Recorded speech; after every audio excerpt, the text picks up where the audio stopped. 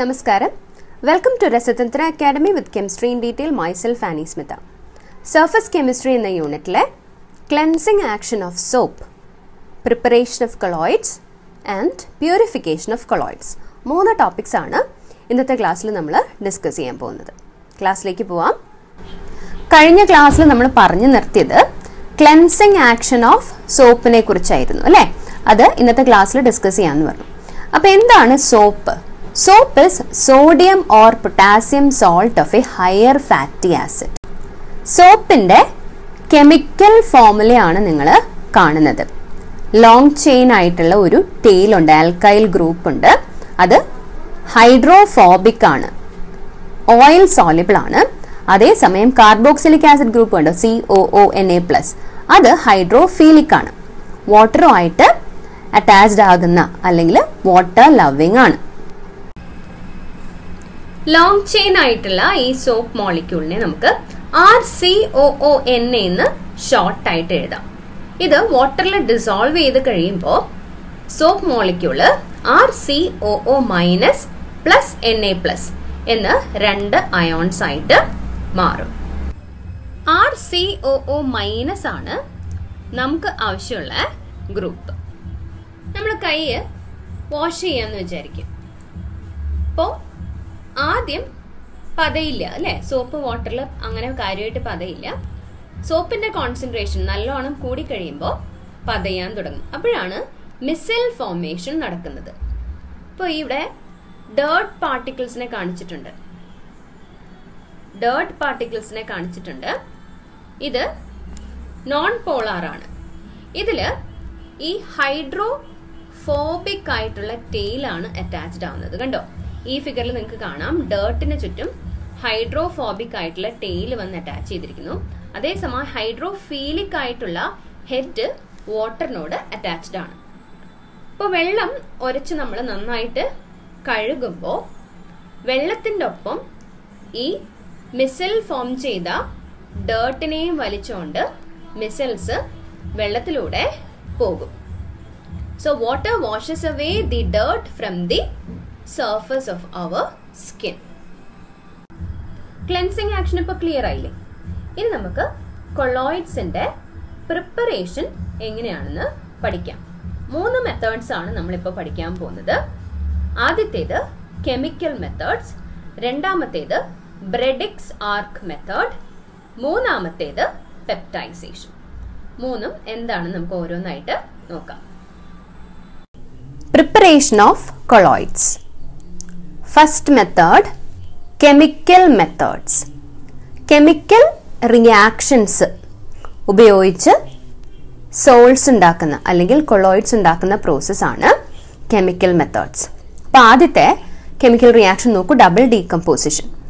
Arsenic oxide hydrogen സൾഫൈഡുമായിട്ട് react ചെയ്ത് arsenic sulphide soul ഉണ്ടാക്കുന്നു. രണ്ടാമത്തേത് oxidation, sulphur dioxide and hydrogen sulphide react ചെയ്ത് sulphur soul ഉണ്ടാക്കുന്നു.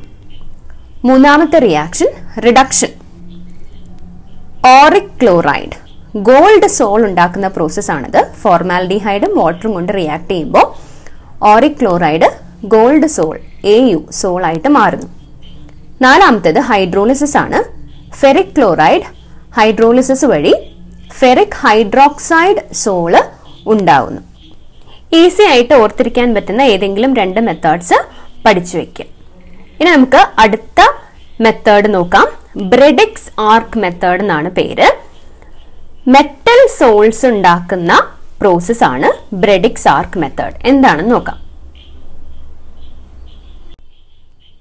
Bredig's ആർക്ക് method നിങ്ങൾക്ക് ഫിഗറിൽ ഒരു അപ്പാരറ്റസ് കാണാം.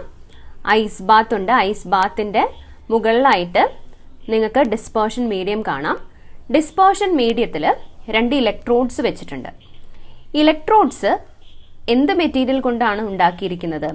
ഏത് മെറ്റലിന്റെ ആണോ നമുക്ക് സോള് പ്രിപ്പയർ ചെയ്യേണ്ടത്, ആ മെറ്റൽ കൊണ്ടാണ് ഇലക്ട്രോഡ്സ് ഉണ്ടാക്കിയിരിക്കുന്നത്. ഇലക്ട്രോഡുകളുടെ ഇടയിൽ ഇലക്ട്രിക് സ്പാർക്ക് അപ്ലൈ ചെയ്ത് കഴിഞ്ഞാൽ ഹൈ ഹീറ്റ് പ്രൊഡ്യൂസ് ചെയ്യും. ഈ ഹൈ ഹീറ്റ് ഇലക്ട്രോഡ്സിലെ ആറ്റംസിനെ വേപ്പറൈസ് ചെയ്യും.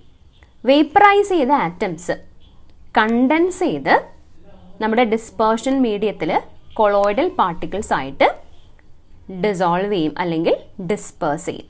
അങ്ങനെ നമുക്ക് ഏത് മെറ്റലിൻ്റെ ആണോ സോൾ ഉണ്ടാക്കേണ്ടത് ആ പർട്ടിക്കുലർ മെറ്റൽ ഇലക്ട്രോഡ് വെച്ചിട്ട് ഈ വിധത്തിൽ നമുക്ക് metal soul നിർമ്മിച്ചെടുക്കാം. Peptization. Peptization is the third method for preparing colloidal solution. എന്താണെന്ന് നോക്കാം. ഫ്രഷ് ആയിട്ടുള്ള ഒരു precipitate-നെ കൊളോയിഡൽ സൊല്യൂഷൻ ആക്കി മാറ്റുന്ന മെത്തേഡാണ് ഈ പറഞ്ഞ പെപ്റ്റൈസേഷൻ. നോട്ട്സ് എഴുതേണ്ടവർക്ക് ബോർഡിൽ നോക്കാം. Converting A precipitate into a colloidal solution by shaking it with dispersion medium in the presence of an electrolyte. Precipitate-നെ colloidal solution ആക്കി മാറ്റാൻ വേണ്ടിയിട്ട് നമ്മൾ dispersion medium-ആയിട്ട് ഇതിനെ ഷേക്ക് ചെയ്യും. ഷേക്ക് ചെയ്യുന്നതിന് മുൻപ് ഒരു ഇലക്ട്രോലൈറ്റ് ഈ സൊല്യൂഷനിലേക്ക് ആഡ് ചെയ്യും. ഇലക്ട്രോലൈറ്റ്സ് ആരാന്നറിയാലോ? സൊല്യൂഷനിൽ അയോൺസ് ആയിട്ട് മാറുന്ന മെറ്റീരിയൽസ് ആണ് electrolytes. Charge careers, electricity conductors എന്നൊക്കെ നമ്മൾ പറയും. അപ്പോൾ ഇവിടെ അയോൺസ് ആയിട്ട് മാറുന്ന ഇലക്ട്രോലൈറ്റ്സ് നമ്മൾ ഡിസ്പേർഷൻ മീഡിയത്തിലേക്ക് ആഡ് ചെയ്യുമ്പോൾ ഈ ഇലക്ട്രോലൈറ്റ് എന്ത് ചെയ്യും? അയോൺസ് ആയിട്ട് മാറും. സൊല്യൂഷനിലുള്ള precipitate അയോൺസ് എന്ന് പറയുമ്പോൾ പോസിറ്റീവ്ലി ചാർജ്ഡ് അയോണും ഉണ്ടാവും, നെഗറ്റീവ്ലി ചാർജ്ഡ് അയോണും ഉണ്ടാവുമല്ലോ. അപ്പോൾ ഈ precipitate ഇതിൽ ഏതെങ്കിലും ഒരു അയോണിനെ either positively charge or negatively charged ആയിട്ടുള്ള അയോൺസ് അതിൻ്റെ ഒരു പ്രിഫറൻസ് അനുസരിച്ച് അത് അഡ്സോർബ് ചെയ്യും. പോസിറ്റീവ്ലി ചാർജ്ഡ് പാർട്ടിക്കിൾസിനെയാണ് ഇത് അഡ്സോർബ് ചെയ്യുന്നതെങ്കിൽ precipitate-ന്റെ സർഫസിൽ പോസിറ്റീവ്ലി ചാർജ്ഡ് പാർട്ടിക്കിൾസ് ആയിരിക്കും. Light charges ripple each other. അപ്പോൾ ഈ ലൈറ്റ് ചാർജസ് ഉള്ളിടത്തൊക്കെ അത് ബ്രേക്ക് ചെയ്യും. ബ്രേക്ക് ചെയ്യുമ്പോൾ ഈ precipitate കൊളോയിഡൽ സൈസ്ഡ് പാർട്ടിക്കിൾസ് ആയിട്ടാണ് ബ്രേക്ക് ചെയ്യുന്നത്. എന്നിട്ട് റിപ്പൽ ചെയ്യുന്നത് കൊണ്ട് അത് അകന്നകന്ന് ഡിസ്പേർഷൻ മീഡിയത്തിൽ ഡിസ്പേഴ്സ് ചെയ്ത് കിടക്കും. The electrolyte added is known as peptizing agent. ഇനി the precipitate adsorbs one of the ions of the electrolyte and develops positive or negative charge which causes the precipitate to break up into particles of colloidal size. നമ്മൾ already പറഞ്ഞു. Notes എഴുതാൻ വേണ്ടിയിട്ടാണ് ഞാൻ ബോർഡിൽ വീണ്ടും കാണിച്ചിരിക്കുന്നത്. ഇനി ഒരു എക്സാമ്പിൾ കാണാം. Ferric hydroxide precipitate, ferric chloride electrolyte എന്ന പെപ്റ്റൈസിങ് ഏജൻറ്റ് ആഡ് ചെയ്യുമ്പോൾ കൊളോയിഡൽ പാർട്ടിക്കിൾസ് ആയിട്ട് ഫെറിക് ഹൈഡ്രോക്സൈഡ് precipitate ബ്രേക്ക് ചെയ്യുന്നത് കണ്ടോ നിങ്ങൾ? ഇപ്പോൾ നമ്മൾ കൊളോയിഡ്സിനെ പ്രിപ്പയർ ചെയ്യാൻ പഠിച്ചു. 3 മെത്തേഡ്സ് പഠിച്ചു. കെമിക്കൽ മെത്തേഡ്സ്, ബ്രെഡിക്സ് ആർക്ക് മെത്തേഡ്, പെപ്റ്റൈസേഷൻ. ഇനി നമ്മൾ പ്യൂരിഫിക്കേഷൻ ഓഫ് കൊളോയിഡ്സ് ആണ് പഠിക്കാൻ പോകുന്നത്. Purification of colloids. The process of reducing the amount of impurities to a requisite minimum. Purification of colloids കൊണ്ട് ഉദ്ദേശിക്കുന്നത് കൊളോയിഡൽ സൊല്യൂഷനുള്ള ഇംപ്യൂരിറ്റീസിനെ ഒരു മിനിമം എത്രയാണോ ആവശ്യം അത്രയുമായിട്ട് കുറയ്ക്കുന്ന പ്രോസസ്സിനെയാണ് നമ്മൾ പ്യൂരിഫിക്കേഷൻ ഓഫ് കൊളോയിഡ്സ് കൊണ്ട് ഉദ്ദേശിക്കുന്നത്. ആദ്യത്തെ മെത്തേഡ് ഡയാലിസിസ്. എന്താണ് ഡയാലിസിസ് നോക്കാം. The process in which colloidal solution is pass through A semi permeable membrane. എന്താണ് semi permeable membrane? Solvent മോളിക്യൂൾസിനെയും true സൊല്യൂഷനിലെ പാർട്ടിക്കിൾസിനെയും മാത്രം കടത്തിവിടുന്ന ഒരു മെംബ്രെയിൻ ആണ് semi permeable membrane. Colloidal particles true സൊല്യൂഷനിലെ പാർട്ടിക്കിൾസിനേക്കാൾ വലിപ്പം കൂടിയതുകൊണ്ട് ഈ സെമി പെർമിയബിൾ മെംബ്രെയിനിലൂടെ കടന്നു പോകാനായിട്ട് സാധിക്കില്ല. നിങ്ങൾ ചിത്രത്തിൽ കാണുന്നത് ഡയാലിസിസ് എന്ന പ്രോസസ്സാണ്. ഫ്രഷ് വാട്ടർ സർക്കുലേറ്റ് ചെയ്തിരിക്കുന്ന ഒരു ട്രഫിൻ്റെ ഉള്ളിൽ നിങ്ങൾക്ക് ഡയാലിസിസ് ബാഗ് കാണാം. ഡയാലിസിസ് ബാഗ് ഡയലൈസിങ് മെംബ്രെയിൻ കൊണ്ടാണ് ഉണ്ടാക്കിയിരിക്കുന്നത്. That means A semi permeable membrane. Cellophane paper, parchment paper, അങ്ങനെ സെമി പെർമിയബിൾ ആയിട്ടുള്ള ഏതെങ്കിലും ഒരു മെംബ്രെയിൻ കൊണ്ട് ഉണ്ടാക്കിയ ഡയലൈസിങ് ബാഗാണ് ആ വാട്ടറിൽ സർക്കുലേറ്റ് ചെയ്യുന്ന ഫ്രഷ് വാട്ടറിൽ ഡിപ്പ് ചെയ്ത് വെച്ചിരിക്കുന്നത്. ആ ഡയലൈസിങ് ബാഗിൽ കൊളോയിഡൽ സൊല്യൂഷൻ, പ്യൂരിഫൈ ചെയ്യാനുള്ള കൊളോയിഡൽ സൊല്യൂഷൻ വെച്ചിട്ടുണ്ട്. അപ്പോൾ ഫ്രഷ് വാട്ടർ ഇങ്ങനെ കടത്തി വിട്ടുകൊണ്ടിരിക്കുകയല്ലേ നമ്മൾ. അപ്പോൾ ഈ ബാഗിലുള്ള ഇലക്ട്രോലൈറ്റ്സ് വാട്ടർ സോല്യൂബിൾ ആണ്. വാട്ടർ സോല്യൂബിൾ ആയതുകൊണ്ട് അത് ട്രൂ സൊല്യൂഷൻ ഫോം ചെയ്യും. ട്രൂ സൊല്യൂഷനിലെ പാർട്ടിക്കിൾസ് ഡയലൈസിങ് മെംബ്രെയിനിലൂടെ പുറത്തേക്ക് പോകും. അപ്പോൾ ഈ ഡയലൈസിങ് ബാഗിൽ കുറച്ച് കഴിയുമ്പോൾ ഇലക്ട്രോലൈറ്റ്സിൻ്റെ കോൺസെൻട്രേഷൻ വളരെ കുറയും. അതിനകത്ത് കൂടുതലും കൊളോയിഡൽ പാർട്ടിക്കിൾസ് ആണ് ഉണ്ടാവുന്നത്. അങ്ങനെ ഡയാലിസിസിലൂടെ നമുക്ക് കൊളോയിഡൽ സൊല്യൂഷനിലുള്ള ഇംപ്യൂരിറ്റീസിൻ്റെ എമൗണ്ട് കുറയ്ക്കാം. Okay,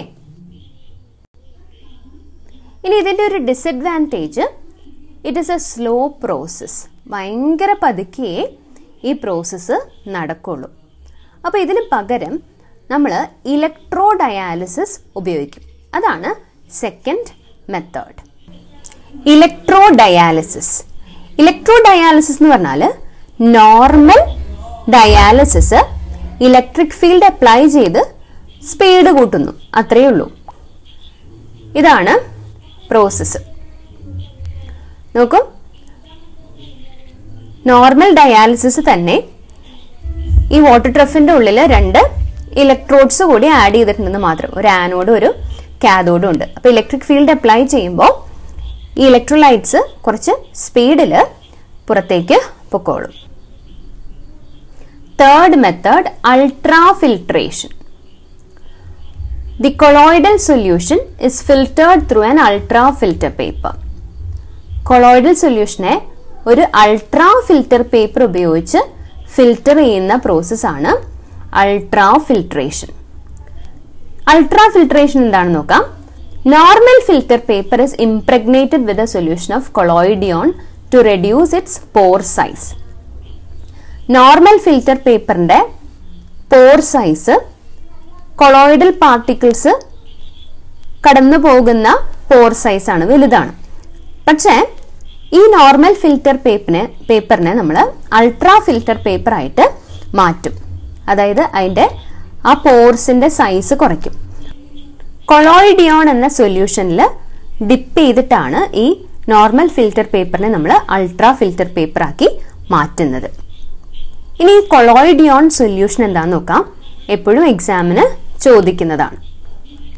കൊളോയിഡിയോൺ is 4% nitrocellulose in a mixture of alcohol and ether.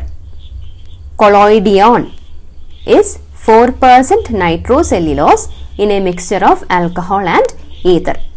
ഈ സൊല്യൂഷനിൽ നോർമൽ ഫിൽറ്റർ പേപ്പർ ഡിപ്പ് ചെയ്യും, എന്നിട്ട് ഫോർമാൽഡിഹൈഡിൽ ഡ്രൈ ചെയ്തെടുക്കും.